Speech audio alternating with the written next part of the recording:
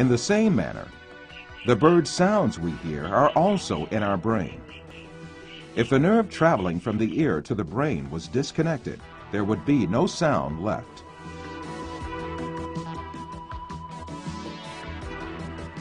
Put simply, the bird, the shape of which we see, and the sound of which we hear, is nothing but the brain's interpretation of electrical signals.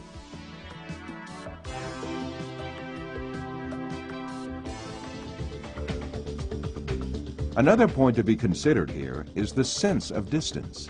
For example, the distance between you and this screen is nothing but a feeling of space formed in your brain. Also, objects that seem to be very distant in one person's view are actually images clustered at one spot in the brain.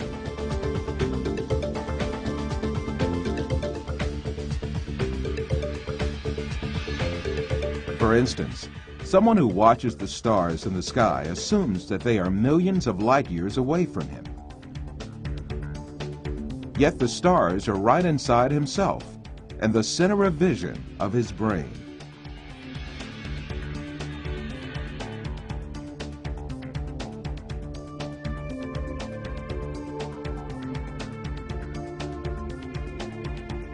While you watch this film, you are in truth not inside the room you assume yourself to be in. On the contrary, the room is inside you. Your seeing your body makes you think that you are inside of it.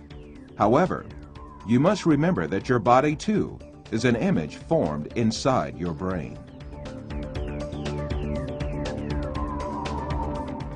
So far, we have been speaking repeatedly of an external world and a world of perceptions formed in our brain, the latter of which is what we see.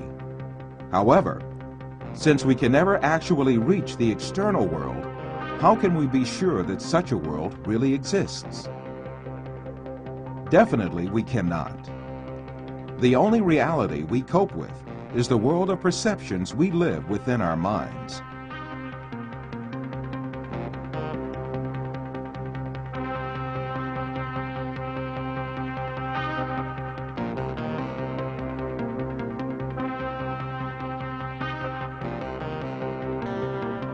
We believe in the existence of objects just because we see and touch them, and they are reflected to us by our perceptions.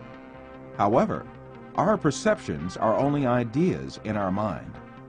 Thus, objects we captivate by perceptions are nothing but ideas, and these ideas are essentially in nowhere but our mind. Since all these exist only in the mind, then it means that we are beguiled by deceptions when we imagine the universe and things to have an existence outside the mind. To imagine matter to have an existence outside the mind is indeed a deception. The perceptions we observe may well be coming from an artificial source. It is possible to see this in the mind's eye by an example.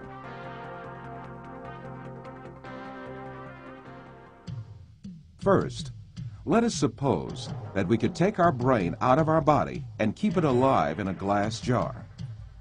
Let us put a computer in which all kinds of information can be recorded. Finally, let us transmit the electrical signals of all the data related to a setting, such as image, sound, and smell, to this computer. Let us connect this computer to the sensory centers in our brain with electrodes and send the pre-recorded data to our brain. As our brain perceives these signals, it will see and live the setting correlated with these. From this computer, we can send to our brain also signals pertaining to our own image. For instance, we can send to our brain the electrical correlates of such senses as sight, hearing, and touch that we perceive while we sit at a desk. In that state, our brain would think itself as a businessman sitting in his office. This imaginary world would continue as long as the stimulations keep coming from the computer. We would never realize that we only consist of a brain.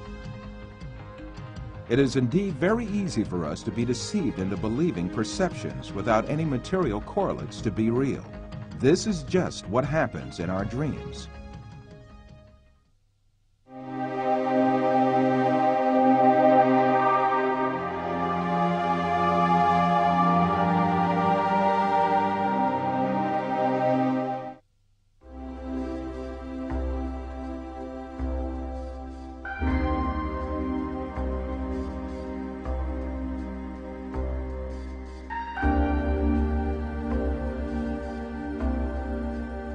For you, reality is all that can be touched with the hand and seen with the eye.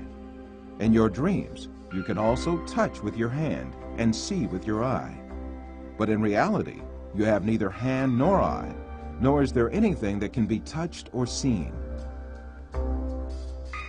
Taking what you perceive in your dream to be material realities, you are simply deceived.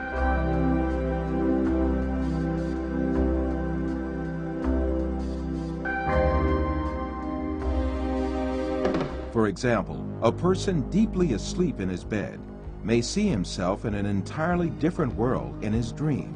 He may dream that he is a pilot and command a giant airplane, and even spend a great effort to command the plane. In fact, this person has not taken even one step away from his bed. In his dreams, he may visit different settings and meet with friends, have a chat with them, eat and drink together. It is only when the person awakes from his dream that he realizes all were only perceptions. If we are able to live easily in an unreal world during our dreams, the same thing can equally be true for the world we live in. When we wake up from a dream, there is no logical reason for not thinking that we have entered a longer dream that we call real life. The reason we consider our dream to be fancy and the world as real is nothing but a product of our habits and prejudices. This suggests that we may well be awoken from the life on earth, which we think we are living right now, just as we are awoken from a dream.